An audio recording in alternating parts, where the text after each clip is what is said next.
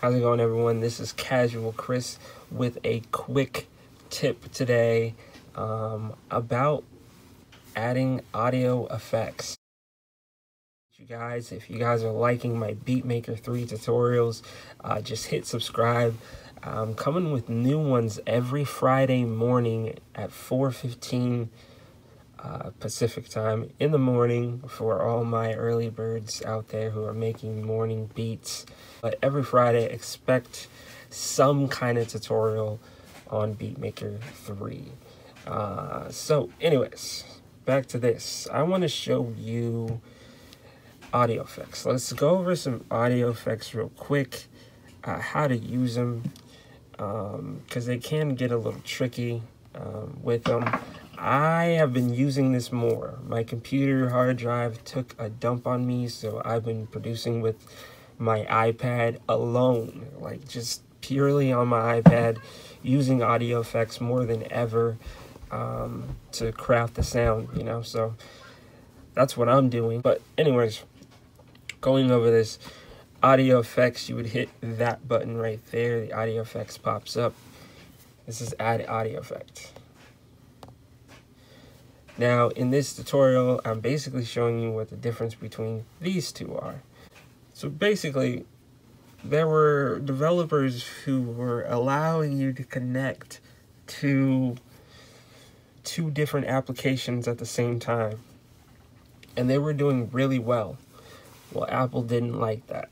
So Apple developed their own, and that's what Audio Units V3 is. So essentially, these are the same thing. They do the same thing. When I first started out producing on Beatmaker 3, I only chose this one because I know it from my Mac. Now, this will change. They should be adding some plugins that can use both for your Mac, for your laptops, and then for your iPad. So look for that to change. But for now, this is what you're looking at here when you're looking for plugins. So, inner app audio. What I found from it is less stable. It's a little bit less stable for me, but certain applications are only available using that. I found that my Beatmaker crashed a lot more when I was using this. And as painful as that is, Beatmaker's auto save feature is not as good as, say, Logic. You can lose your settings. You can lose... I've lost settings. I've lost MIDI notes. I've lost, you know, entire things. But luckily, I record it, so you know I was able to figure out what I played. But I've lost entire projects with this app. So watch out with IAA applications. But like I said, only some plugins work for that. So you're kind of stuck with that. So there's that. So again, difference, they're the same thing. My experience, this crashes a bit more. Unfortunately, some programs only work for that, so you're stuck using that. All right. Next up, I actually, guys, want to show you a review on this awesome plugin I just bought under Audio Units Fly Tape. So in order to get to that, once again, you will be in your main screen. When you pull it up, you just hit here, just to make sure you know exactly what audio effect you're doing. Another mistake that you can commonly make is adding the audio effect to the entire channel as opposed to adding the audio effect to a sound. So this right now is not to this sound. The audio effect will affect the entire bank, as it says right up there. So pay attention to this right up there.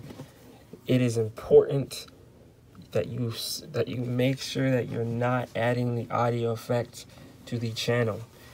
For example, if you're trying to EQ the snare here and you go ahead and do your audio effects and you EQ that snare, and it's happened many times, and now it sounds good. Well, the problem is it's EQs the whole channel, so you just EQ'd your kick too. Common mistake. One way to fix that is to click there. That will do it. You can hold it as well, I believe. Oh, you can hit the name and then select the track to make sure that you know exactly what it is.